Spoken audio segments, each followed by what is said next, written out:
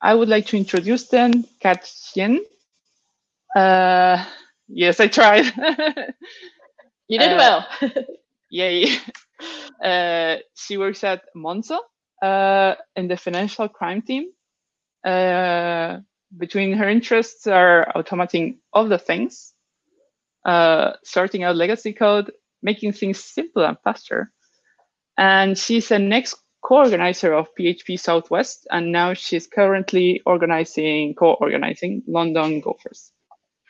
And she also cycles across Europe with tech bikers to raise money for Room to Read, which is a charity that I think helps literacy in children. Yeah, they build libraries in developing countries.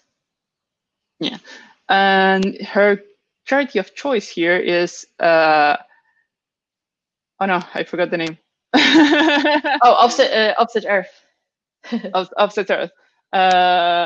That it's basically you can plant trees, and you should probably explain it. You will explain it better.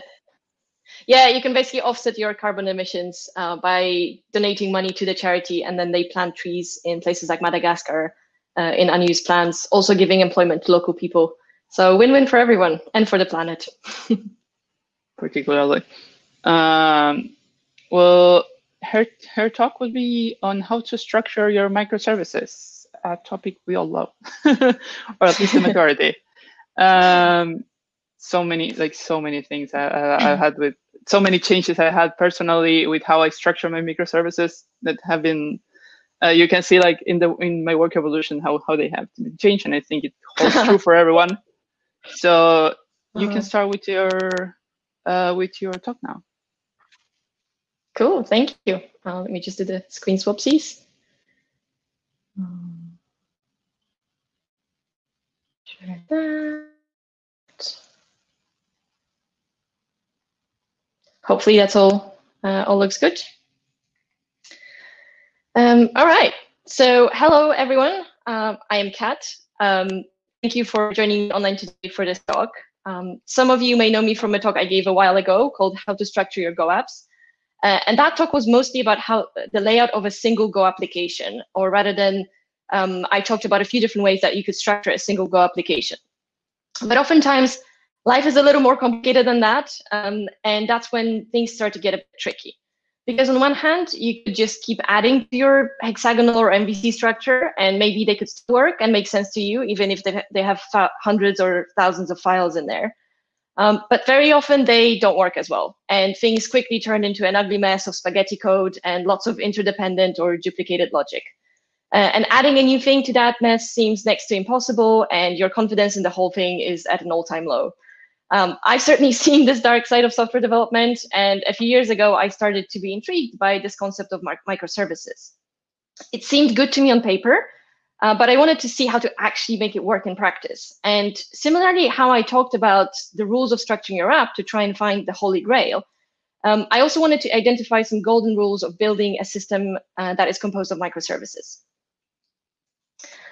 Now, I know what you're thinking. Oh my God, another buzzword. Microservices is such a fad. One of my favorite quotes was from Andrew Schaefer, who once said that everyone wants to continuously DevOps microservices these days.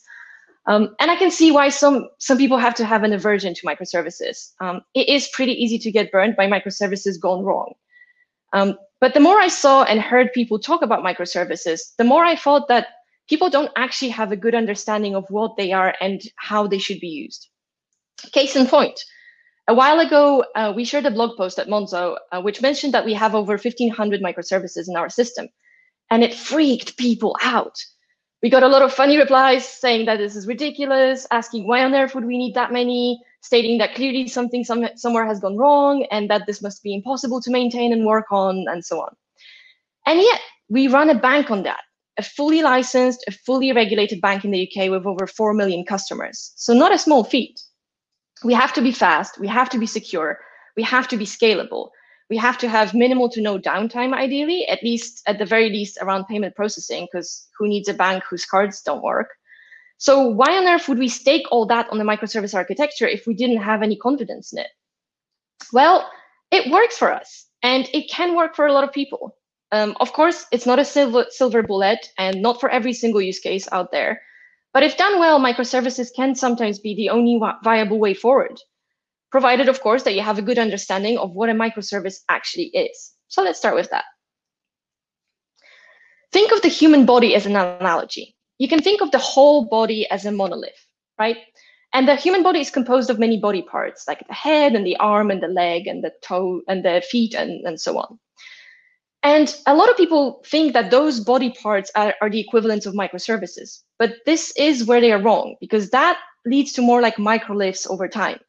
If you think about it, those body parts are still fairly complicated themselves, and they're still too big.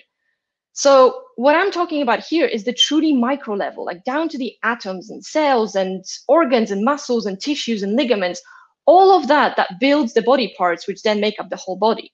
So if you were to count how many of those truly individual bits of body, like those individual components make up the human body, or even just one part of the body, like a head or an arm, you would easily count over 1,500 elements. And this is exactly the thinking that you need to apply here. So think about the truly basic building blocks of your application. Let's take building a very simple bank as an example. So in a bank, we have customers who have accounts, and we have cards that are assigned to those accounts. And then we also have merchants who are on the other side of the payment networks that we need to connect to. We have transactions between the merchants and the customers. And they all of this revolves around money and currencies and all of that. And those things are not only just related to the bank, they are related to each other too. And you can see that there's a lot of dependencies, even in just this simple example, like the cards are used to spend money that it gets taken from an account and then assigned to a transaction. So there is a lot of dependencies between all of those singular elements. This is exactly what happened in practice at Monzo. Those diagrams showed the actual Monzo network of over 1,500 microservices. The right one is, it shows services colored by the team, and we also removed a few popular nodes from that diagram just to make it clear. You can read more about this on the blog that I mentioned. I put a link on the slides as well. So this is just to illustrate the point that you really need to adopt a very different way of thinking when building a system based on microservices. If you were to design a monolithic version of the bank, then you'd probably imagine a message API with something like with endpoints like a get or post a transaction, or maybe a get or a post or delete a customer, or maybe a put account. But over time, this would grow to tens or hundreds of endpoints, and a lot of the logic would end up being intertwined, duplicated, or untestable or unreachable. So microservices provide an alternative to that. They have their downsides, of course, but they're also a pretty solid choice for large systems. Netflix is another good example of using microservices successfully. There are some ground rules without which everything would quickly become a mess. To me, the main rule is that everything should be the same. So I highly recommend using the same language for all your microservices, keeping your services in the same code base, so using a monorepo, using the same service structure for every single one of your services. So this could be hexagonal architecture or whatever other architecture you pick, but as long as it's the same in all services. You should have the same way of deploying and testing those services. Pretty much, you should have the same everything. This helps to keep things simple because you can focus on making one thing work really well rather than spend your energy maintaining a few different ways of doing exactly the same thing for no good reason. You can even go a step further and you can auto-generate a new service using templating. So you can have a script that you run every time you want to add a new service to your fleet. And that speeds up the process a lot. The advantages of sticking to this everything should be the same rule is that you'll find your way around the whole code base much quicker. And you'll know roughly where to expect everything to be in every service, even if you're not familiar with it. Because as long as you know the structure, you know where to look for handlers, you know where to look for the database structure, and so on. So this helps with code-based exploration, especially once you get to thousands of services. Embrace the libraries. It goes without saying that you shouldn't reinvent the wheels every time you write a new microservice. And most of the bootstrapping functionality like routing or authentication or logging, et cetera, can all be reused across all the services and just imported as libraries. So they're really just packages that you can include every service automatically when you generate your code. And because all the services will use the same things, you'll get constant behavior across your entire system. And you will only need to maintain one library rather than support 10 different implementations of something. And then somehow, for example, make all the different logging styles work with each other when you try to aggregate them. For example, every service at Monzo comes set up with a Typhon router out of the box. Typhon is just a wrapper around the standard net HTTP library from Go. It's also available on GitHub and on open source if you want to check it out. And I deliberately didn't blow up this code too much inside because it's not really important what this code does. The point that I want to make is that in blue, I highlighted all the bits that you can auto-generate for every service and don't need to type them by hand. So it's things like including the import statement, or just initializing the router, or just kicking it off and calling serve on it. All those things you can do automatically for every service because every service will need it. And then what you actually need to write by hand is the interesting part, so the logic. So that's the two red boxes. In the smaller one, we just define the root for a ping. And then on the left, we define a handler for it. So in this case, it's just a simple return a pong in the response. But that's actually the interesting part, that it's the fun part of writing microservices. And by auto-generating a lot of the boilerplate code, you just sort of keep the fun to yourself, and you don't get bogged down by all the cumbersome process of repeating the same things over and over again for every service. And auto-generation is, I would say, the only way to go fast with microservices. Otherwise, it would take you forever to write all of this by hand. And it's not just the plumbing that you can extract into services. Things like money is a good example of some of the domain consideration that you can abstract away and make sure that they are understood consistently across the entire system. For example, how you represent monetary values. In this example, we use a big int for that. Things like how many decimal points do you consider? What's the rounding logic? How do you attach currency information to an amount? How do you represent an amount? What decimal mark you use, and so on. I would recommend doing this for all the critical elements for your domain. The advantage of this is that you only need to maintain this one library rather than support 10 different implementations. And you can put all your energy into writing good unit tests for just this one package and make sure it's tested really well.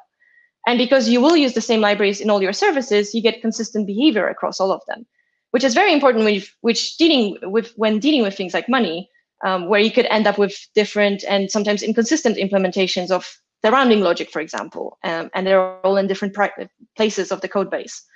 Sometimes it is even necessary because things like authentication should work exactly the same across all services. The implications of not doing that or forgetting to include authentication could be quite severe. Now we've covered the 3 golden rules, thinking on a truly micro level, keeping things identical as much as possible, and sharing the common code as libraries. There is a lot more to be said about building microservices successfully. So here are some of my favorite gems of wisdom that I picked up from my amazing coworkers over time. I take no credit for any of this. Responsibility. Deciding when something should be its own microservice can be really tricky sometimes, especially without lots of practice under your belt.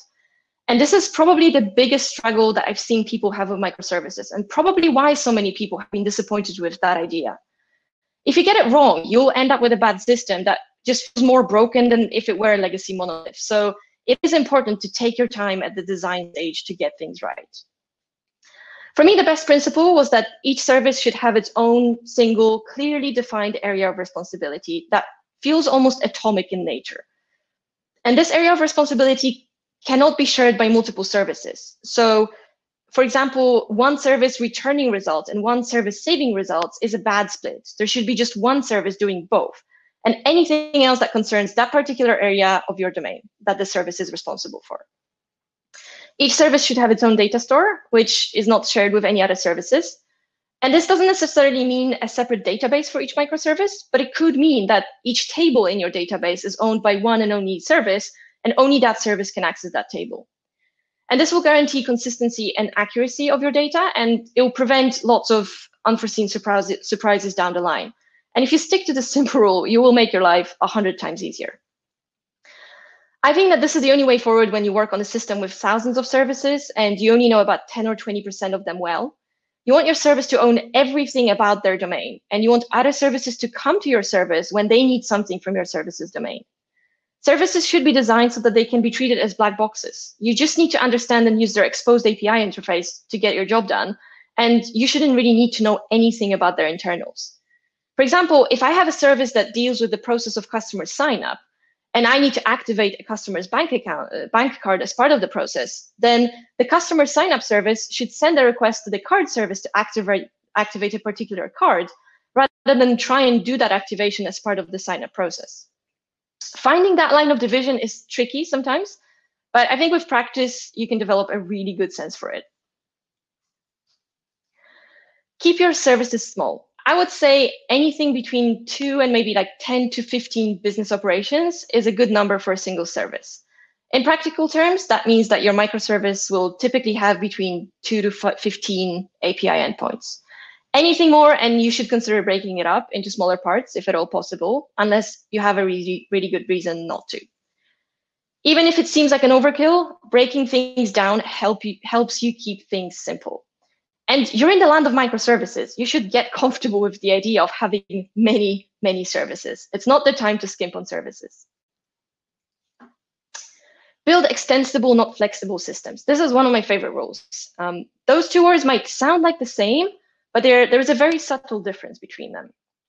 And the difference is about how you ask the question. You could ask, can this system support this functionality in the future? Or you can ask, can the system be extended to support this functionality in the future? If you're building flexible systems, you have to predict the future and guess how something will work then. And very often you either don't have enough information at present to make an informed decision, so you'll end up with lots of assumptions in your code, or you might end up optimizing for something that never ends up being implemented. And now your code isn't as simple as it could have been because of all the extra use cases that you were trying to cater for. And that's why it's better to aim for extensible systems. So something that supports the current needs well, but can be easily tweaked or extended to support more use cases in the future. It's a pretty abstract concept, and it comes with practice again, but I think it's a really good guiding principle. As an example, think about a Lego piece that you've seen used in a variety of ways. Did the designers of that Lego piece predict all those use cases up front to try and be flexible? No, of course not. But did they design the piece so that it can be clipped to or clipped on another piece in a variety of ways? Yes, and that's the extensibility that we're talking about here. The rule of 3. If you don't have at least 3 examples of how to solve a problem, you probably don't know enough about it to abstract it usefully. This is pretty self-explanatory, but really, don't try and predict the future. And unless you're really, really sure that the abstraction layer is a good idea, just don't do it. Duplication isn't necessarily bad if the similarity between the logic is only partial.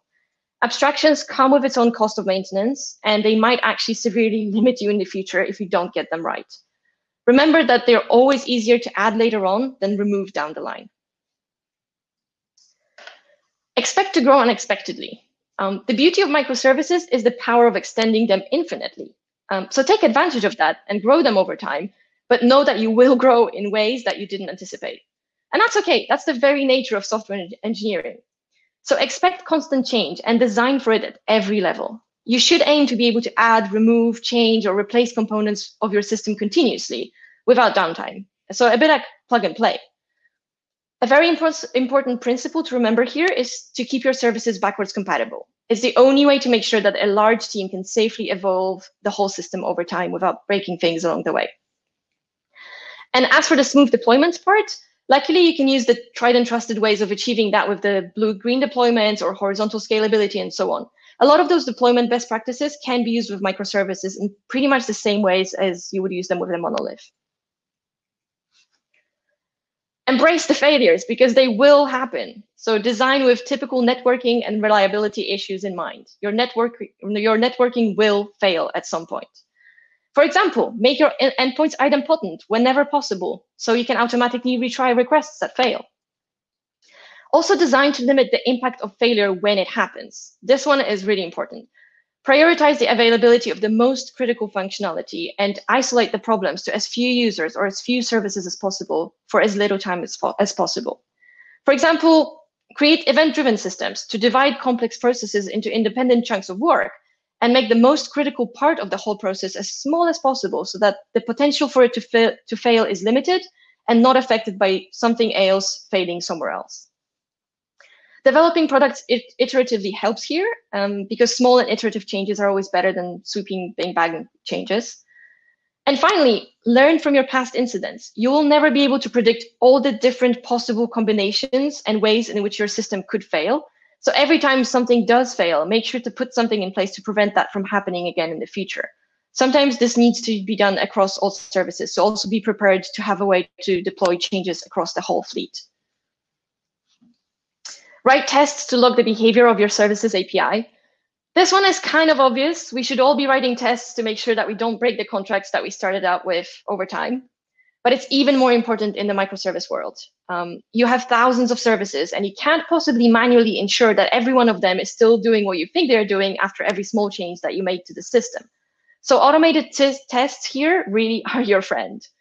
Write lots of them, and if you had to focus on one layer, my advice would be to test the outside behavior of each service as is observed by the consumer of that service.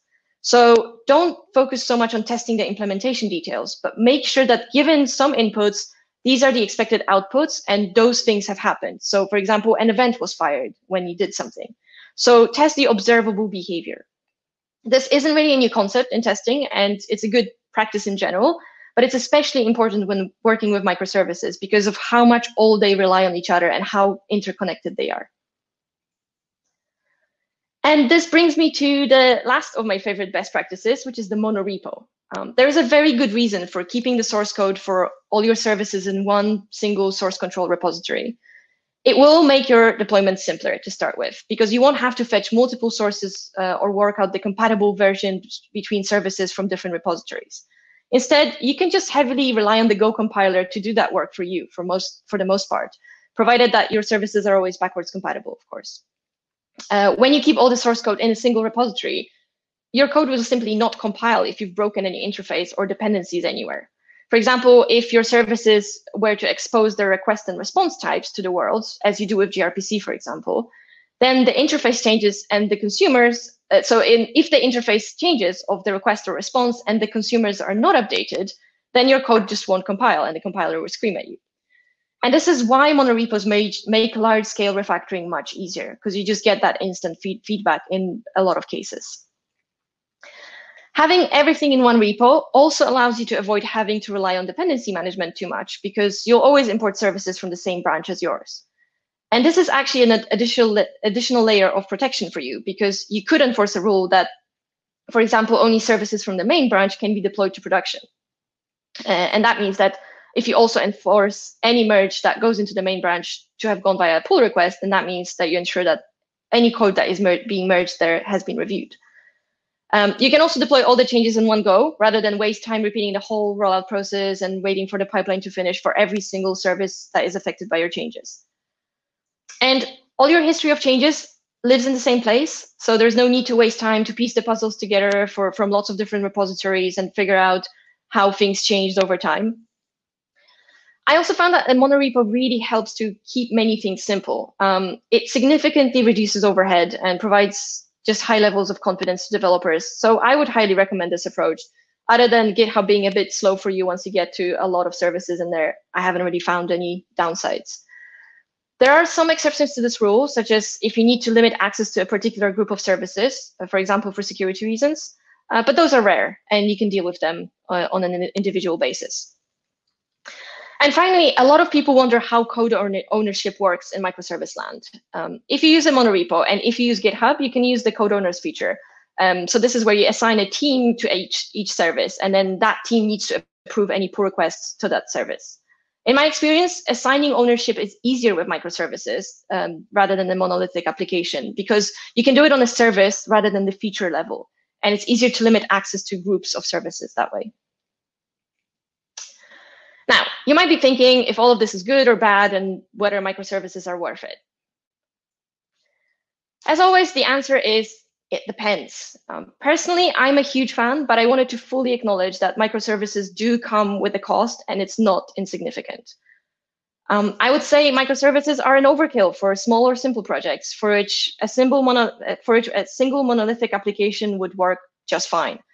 There is nothing wrong with that, and you should definitely consider the cost of running microservices when deciding on the approach that you take.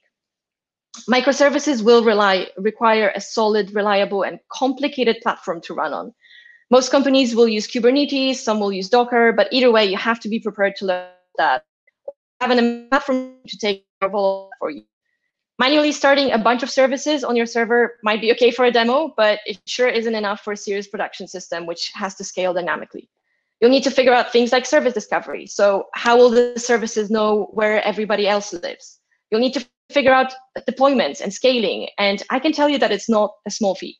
So if you want to learn that, great, but it most likely won't be worth the effort for just small and simple projects. Microservices mean many moving parts, and that may mean more difficulty tracing down bugs.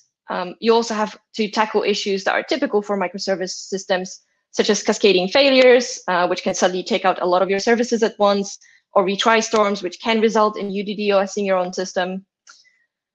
But I think that microservices are a viable way forward for a large, complex, serious production system. I worked with monoliths in the past, and I've never been happier to work with microservices now. They naturally keep many things simple, and any technical debt will always be broken into services, so the spaghetti code is much less likely to happen.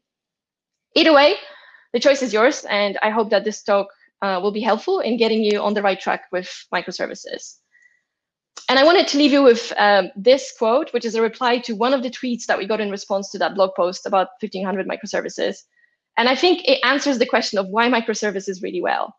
It says, because a large number of individually simple and loosely coupled systems are more resilient than a small number of individually complex and tightly coupled components. And that pretty much sums it up for me. So with that, thank you for listening. And I hope you enjoyed the whole conference. I know this is the last talk. You can chat to me on Twitter, send me any questions, and I will share the slides afterwards online. I'll post all the links to Slack and Twitter. So thank you. Thank you so much for your talk. It was really, really fun.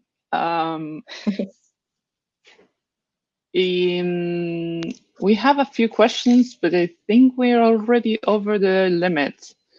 So maybe you can take this to sessions, to an open networking for this 10 minutes we have left. And the lightning talks will start in 10 minutes after this finishes, because we have to set it up still. So once again, thank you so much. Do you have any dogs? Thanks for having me. Dogs, no, they're in the, I kicked them out to a different room so they don't make any noises. Too bad, but pet them for me. I will do. They'll definitely love it. Okay. See you then. See you there. Bye bye.